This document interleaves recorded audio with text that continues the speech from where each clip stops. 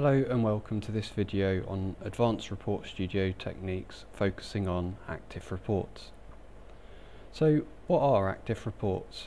Active reports provide an interactive analytics experience in a self-contained Cognos business intelligence application for browsing and exploring data offline. So some notes on active reports.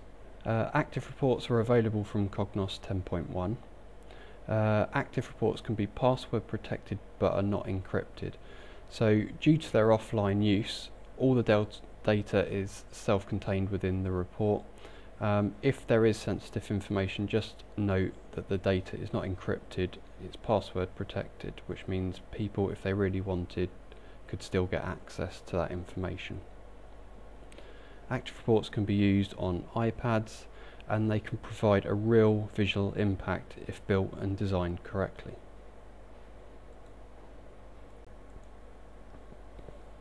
So this is one of the active reports that I've recently built and get a lot of comments about how much of a visual impact that it makes. So what I've done is just put our logo and the title of the active report at the top.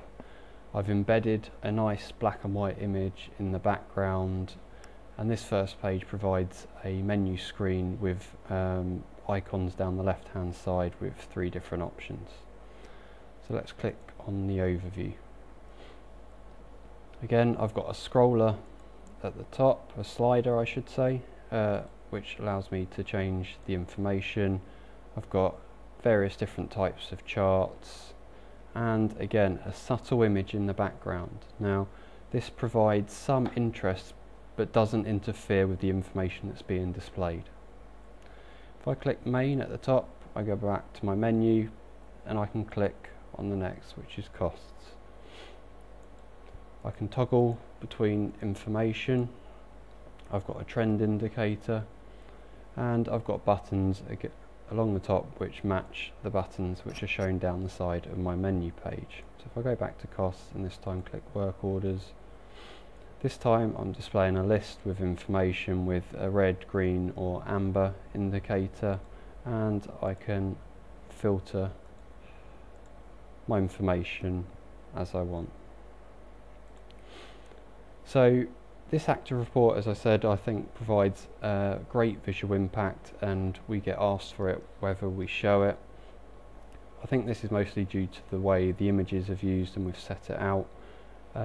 But that's what the active reports are there for. They make a real visual impact upon people. The active report you've just seen was based off Maximo data.